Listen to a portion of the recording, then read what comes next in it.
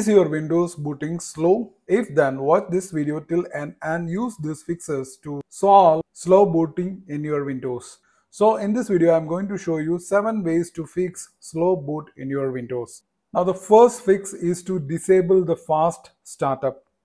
One of the most problematic settings that will cause slow boot times in Windows is the fast startup option. This is enabled by default and is supposed to reduce startup time by preloading some boot information before your PC shuts off. While the name sounds promising, it causes issues for a lot of people. Thus, it's the first setting you should toggle when you have a slow boot problem. For that, just right click on the start. From there, go to the terminal admin, or you can use the command prompt as an administrator. Either way is fine. Just click on it, open it. Now from here, you will have to execute this command, the one that you see on the screen right now. I'll share the same command in the description of this video. You can copy it from there. Now once you type in the command, just click on enter. Now you can see that the value is 1. If you are getting the value as 1, it means that fast startup option is enabled in your system. And if it is returning 0, it means that it is been disabled. Also, to confirm it, you just go to the control panel. Just search for control panel. You will get it here. Now from here, just open power options and then click on choose what the power button do. Here you can see that there is an option in the shutdown setting that is turn on fast startup. You can also notice that toggle button is turned off here. It is been disabled here, and you will not be able to disable this function from here. For that, you will have to go to the command prompt again and have to do it from there. For that, just go to the command prompt. You will get it here. Just run it as an administrator. Now from here, just type in the command power CFG space hibernate off. Now just close this window and take it once again, load it once again. Go to the control panel, power options, and click on choose what the power buttons do. And now you can see that it's gone. The shutdown settings, the option is not available. That means from now onwards, the fast startup option is disabled in your computer, which will in turn boost your Windows loading. So if you want to turn it back, just go back to the administrator and then use the command power CFG space hibernate on. Now again, close this window, go back, open control panel, power options. Now it's back. Now as I said earlier, this fast startup is supposed to reduce the startup time by preloading some boot information, but it creates some reverse action while booting your PC. So you can turn that off, and this is the first solution to do. Now moving to the next solution is adjust your paging file settings. Virtual memory is the name of a function that makes Windows dedicate part of your storage drive as they pretend as RAM. This section is called the paging file. With more RAM, you can have more tasks running in your system at once.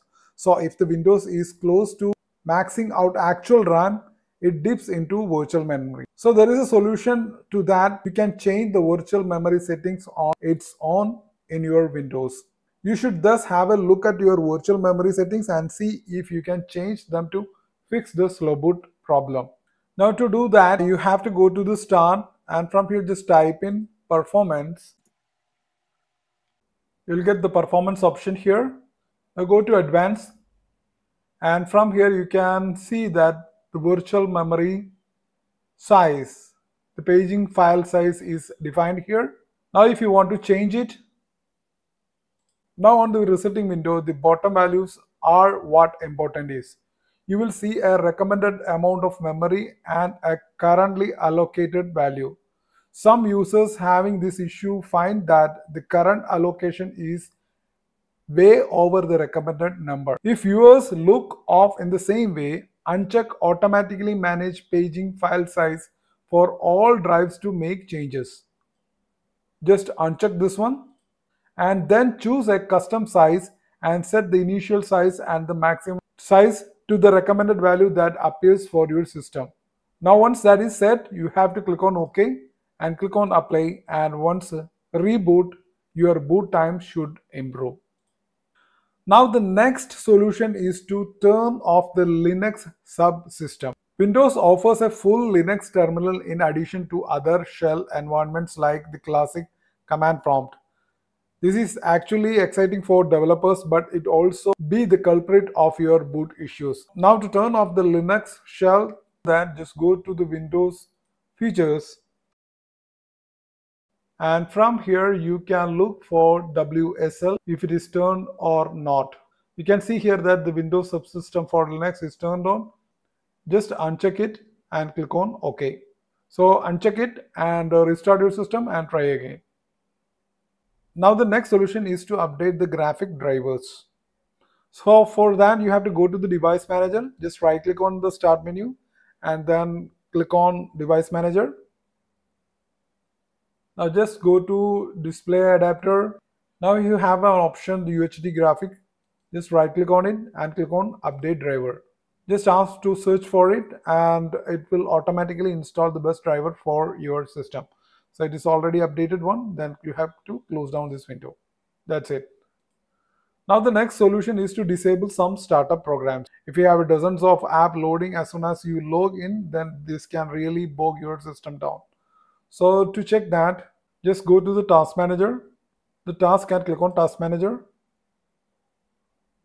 And from here just go to startup apps and make sure that all the unnecessary apps are turned off or disabled. To disable it, just right click on the app and just click on disable. That's it. Now the next solution is to run an SFC scan, that is system file checker scan. For that you have to go to the terminal, just go to the start from here, type in command prompt. Now from here just type in SFC space scan now.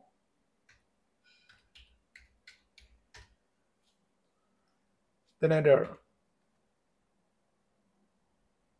The SFC command will check your Windows installation for corrupted system files and try to replace them with working copies. It will take a little time to complete the process. Just wait till then.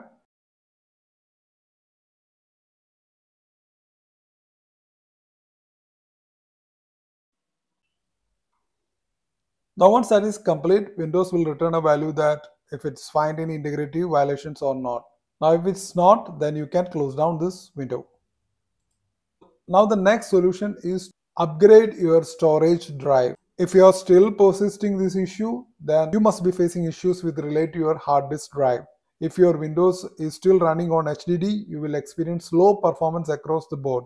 Hard disk drives are great for storing data, but when it comes to the running of OS, it is slow. So it's always advised to upgrade your storage device to SSD.